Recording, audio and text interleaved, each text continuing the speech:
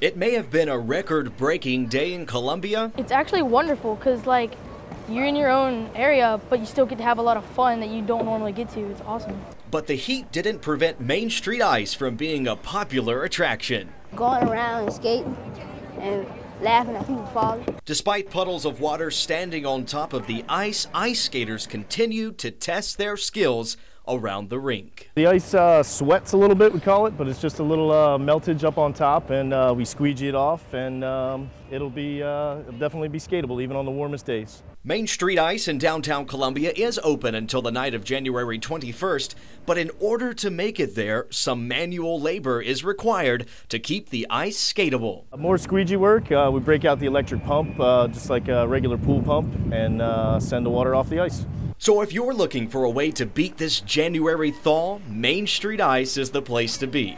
In Columbia, Garrett Beatonball, Watch Fox News.